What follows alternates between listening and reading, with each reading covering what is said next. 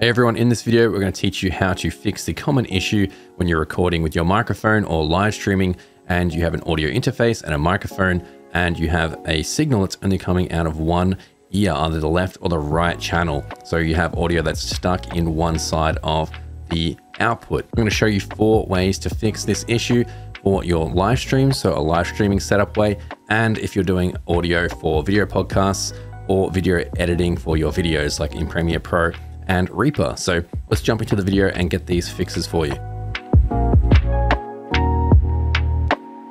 First, let's take a quick look at the issue. So I'm going to demonstrate here with a digital mixer called Wavelink. So on screen here, we have the Wavelink software, and I'm going to demonstrate. I'm going to switch microphones here, and you're going to see the signal on one side of the channel here. Here's a quick audio example of the issue. So you can hear that's only coming through one speaker, which is the left speaker. So it's only got audio in a mono signal on one side.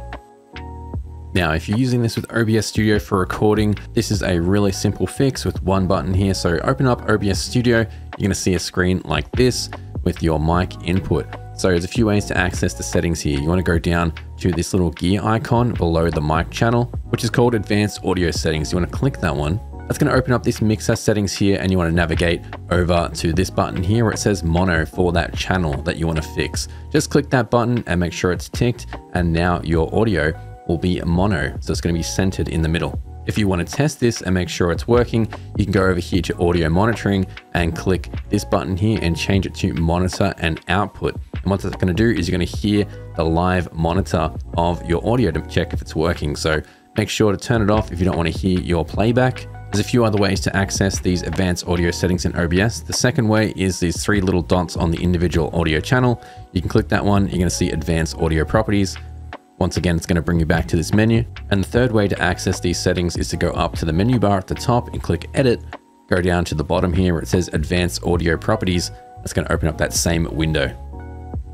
So this next fix is if you are using the Wavelink software, which a lot of people are using, and some people are using it with the Stream Deck Plus, which I am using here as well. And I have an audio interface. I have the Audient interface, but this is a 2-channel interface, and it causes that issue where it has the left signal because it's using that left channel there for the audio input with the XLR. So the way to fix this if you are in the same situation is, unfortunately with the Wavelink software, there is no way to route it in the software to fix that, to make it to mono. So if you wanted to create that left channel into the center within Wavelink, you can't do it within the software. So you have to use another program to do that. So the way to do this is use a program like Voicemod or Voicemod. So I've got Voicemod here, and the way that you want to set it up here is you want to go down to your settings, and you can see audio settings here. And you can see for the input mic section, I have it as the line, which is the Audient ID4. So that's my audio interface as the line input there.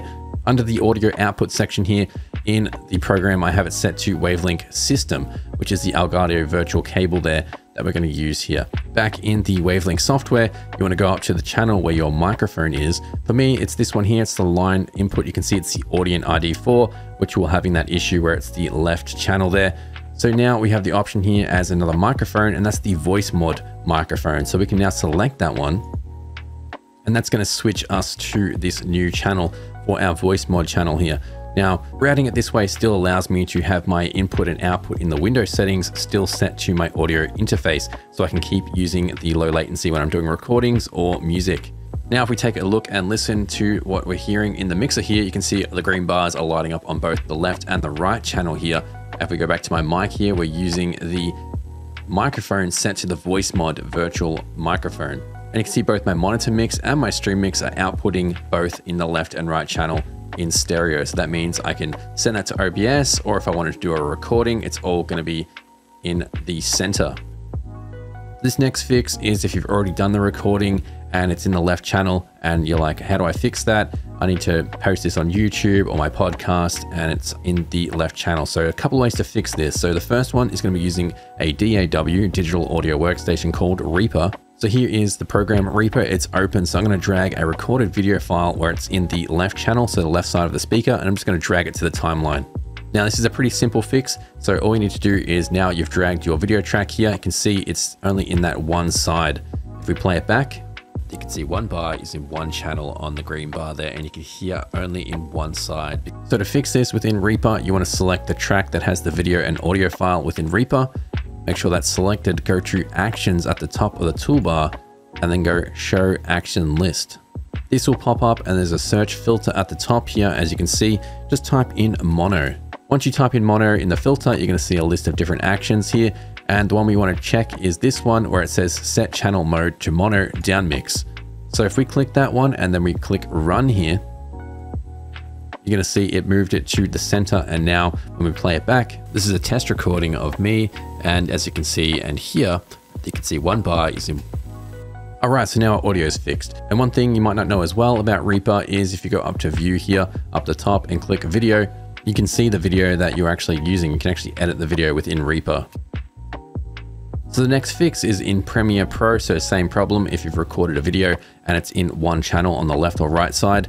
Open up Premiere Pro, so a blank project just like this, and drag in your media. And if we take a look at this file here, we're gonna see if we expand it, we've got the same problem. You can see it's all on that one side, which is the left side. So to fix that within Premiere Pro, select the clip that we want to change, right click the audio and video clip. And in this menu, you want to go up to audio channels. So this is where we're going to fix it. Under audio channels here, you can see we've got a left and a right here for the clip and they're alternated. So we want to just click one of them here. Now, if we click both on the left, now we're going to have that one centered to the left side here. You can see down the bottom, it says preview media source channel left. If we want it to the right, we could click right there and we'll just have to swap them over here. And there's a playback option as well. So either's fine. Just make sure you put it to one side and then match this up with the bottom one. So left channel and left here, then click OK. And you can see now it's duplicated them both to both sides there. And when we play it back, this is a test recording of me. That's 4 ways you can fix that issue of the audio being in one side of the channel.